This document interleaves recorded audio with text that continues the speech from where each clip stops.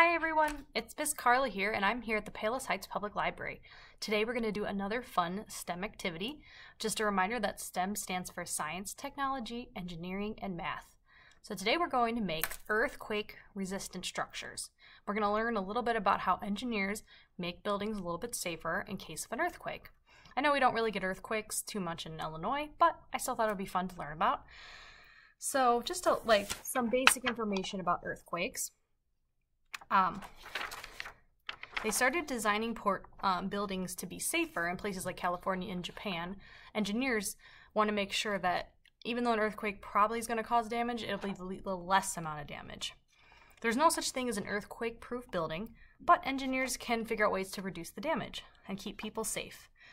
So one way is to use trusses and cross bracing, which we're going to learn more about in a second. So I'm going to show you what you're going to need. So you can do this a few different ways. So first, but you are going to need, they recommend a shoebox. I don't have a shoebox, but I do have this container. And you're going to want balls about the same size, marbles, it could be whatever, not too big. These are some styrofoam ones. You're going to want a piece of cardboard that lays almost flat on top. And this is where your testing is going to be. So for now, we're going to set that aside. You can use toothpicks or pasta. I'm going to do both because I think it'd be fun to see how the different height makes a difference. And you're going to need some marshmallows. You may also want a pen and paper just to design your ideas. You may also want scissors. And you may also want some tape, which I do have nearby. So we're going to do a quick test though first. And I want you to make a prediction. If I make a square-shaped structure, do you think that's stronger than making a triangle-shaped structure? We're going to do a mini test first. And go ahead, and if you want to pause the video, if you want to make your predictions, if you want to make your little design, this is just going to be a very small one to start. So all I'm doing is poking the toothpicks into the marshmallows, just like that. So I'm going to make a very small one, and then we're going to test it.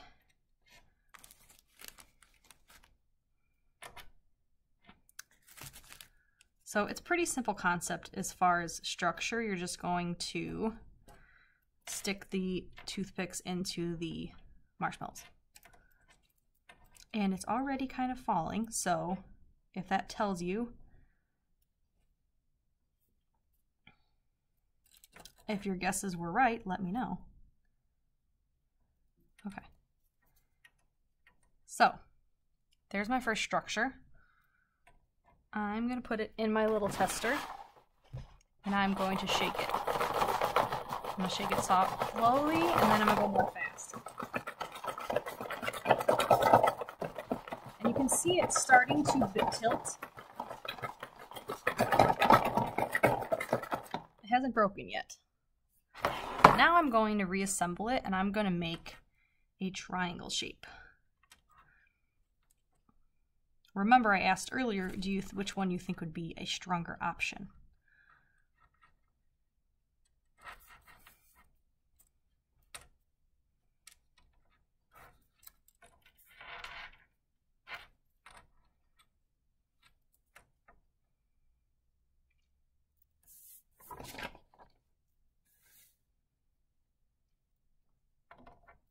And right off the bat, you might be able to tell that it's looking stronger. And that is for a reason. If I can finish this off here.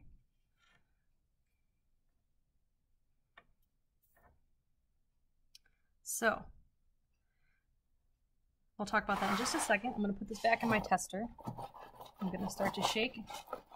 So, important things to notice.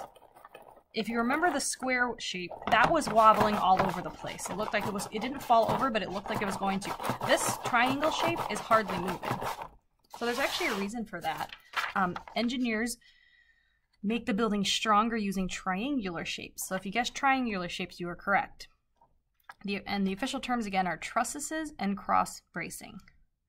So now what we're gonna do, I'm actually gonna pause the video. I'm gonna make a taller structure using triangle shapes. I'm going to use toothpicks and pasta, and then we're gonna do a test at the end. So you can use this time, you can pause the video as well to make some of your own designs. Like I said, if you wanna use pencil and paper to draw it out first, please feel free, but I'll be back in a few minutes. Okay, so it took me longer than I expected. So this project might take you a while, and that's okay. It's a lot of fun, honestly. It just took me a while to figure out what I was doing. So I have made a few different structures here, and I don't know how well you can see. This is angel hair pasta. This is the tallest one right here. I'm being very careful with it. Now, I will say it did break easily. So I don't know if you want to try like spaghetti or something thicker, but it was nice when I needed to break it into smaller pieces. It broke easily. The toothpicks were tricky to work with sometimes because they're so short. So I made what I did is I did a few different designs.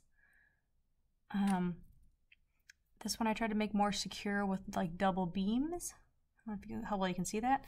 So now we're just going to go ahead and test them. And as I said before,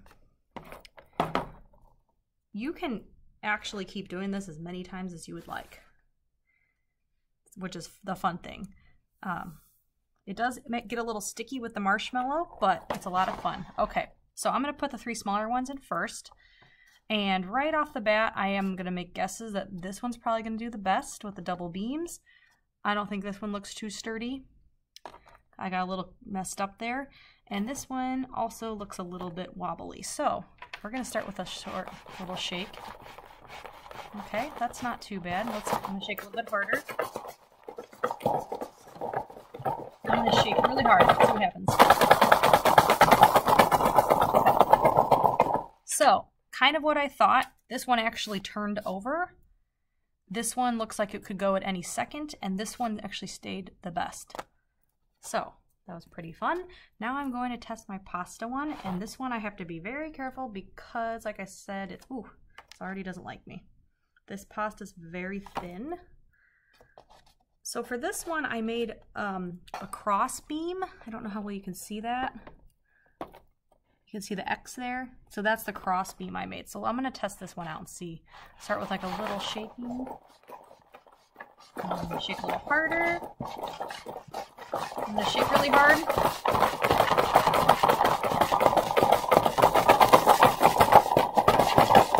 And there it goes. So it actually did last longer than I thought, which has to do with the beams, I think, and using the use of triangles at the top, as we talked about earlier. With how engineers use triangles to make sturdy buildings. But anyway, this program could be a lot of fun. I hope you get a chance to try it. And let me know what your designs look like. If you take some pictures, I'd love to see them. If you want to post them on Facebook. But otherwise, I'll see you next time in our next STEM challenge. Bye!